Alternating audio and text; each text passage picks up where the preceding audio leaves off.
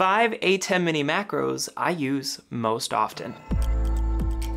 Hey there live streamers, it's your friendly neighborhood Spider-Man, livestream man. In this video, I'm sharing my 5 top macros that I use for the ATEM Mini switchers, and I'll give my fair warning up front, I don't use the ATEM Mini or Mini Pro anymore as my work has gotten more complex.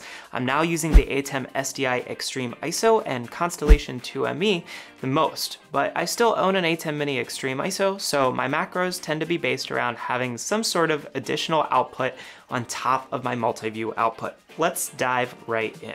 The first macro that I create is essentially a routing macro. It's to allow me to send various feeds to an external display. So let's say you've got a confidence monitor at the foot of the stage, and you want to be able to quickly jump between sending a PowerPoint slide to it or sending a virtual Zoom guest. This is where the routing macro shines. You'll probably create multiple of them so that you can press one macro to send slides to the monitor, another macro to send the virtual Zoom guest to the monitor, and perhaps even a third one where you can send SuperSource or program feed to the monitor. The ATEM has a few buttons on its keypad to do this, or you might have a Stream Deck. In my case, I have the ATEM Advanced 1ME control panel, so I can put my macros on buttons right on the panel. The second macro is what I call a transition macro.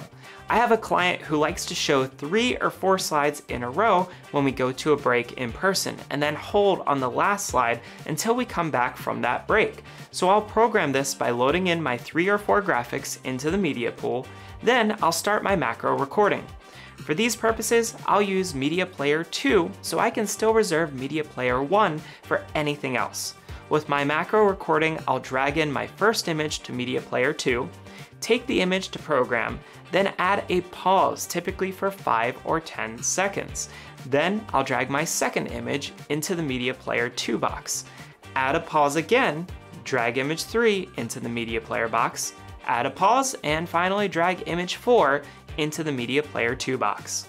Now from here, I won't add a pause on the last one, so it's cycled through all 4 images and now has landed on the final image.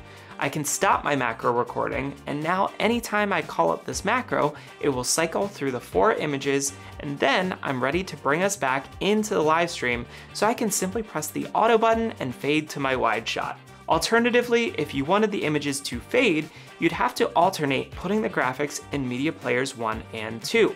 So you would hit record on your macro, drag image 1 into Media Player 1, then you'd take Media Player 1 to program. Then drag image 2 into Media Player 2. Add my pause because we're still on image 1, and then select auto before taking Media Player 2 to program. From here, I'll add image 3 to Media Player 1, add my pause for image number 2, and take Media Player 1 to program. You see how we will need to use alternating media players to fade from image to image. The third macro that I like to use is to bring a lower third on screen using the downstream keyer, pausing for a set amount of time and then taking the lower third down. So for this one, I would record my macro, drag my lower third into Media Player 1 or 2, depending on your preference, set the downstream keyer to use the Media Player 1 or 2 based on which one my image is in, and then I would take that keyer on air. Next, add a pause, and then finally take the keyer off air. This is a great macro if you have a small show with only a few lower thirds, so you can easily handle 4 to 6 lower thirds just with the macro keypad on the ATEM. You of course will need to write down notes as to whose lower third is on what macro, but that's easy to have on a paper at your tech table.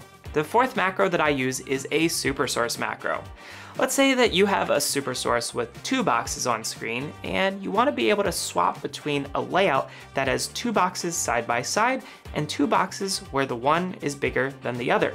This might be used to switch between a virtual guest speaking and an in-person speaker in a double box side by side to an in-person speaker with their PowerPoint slides being in the larger box. For this macro, you need to start your recording, bring the proper graphics file into your SuperSource, and select whether it will be a background or a foreground image. From there, tell each box what its contents should be. So box 1 might be the speaker in the room, while box 2 might be the slides. Adjust your settings as needed on the X and Y axis to position each box where it needs to go, then stop your recording. From there, you'll record your second macro with a different graphic replacing your foreground or background in the SuperSource. Tweak the position of each of your two boxes and again, stop the recording. Voila, now you have the ability to switch your SuperSource up on the fly. The fifth and final macro is an audio macro, and I give credit to Photo Joseph on this one from a video that he did 2 years ago. He created a macro to fade your audio out over time, which is complicated because it requires a lot of pauses. Because of the way macros are recorded, if you drag the volume slider down on an ATEM slowly, the macro isn't recording what happens during the in-between time or the duration of the fade. It just records that the volume was at a certain point, and now it should be at this next point.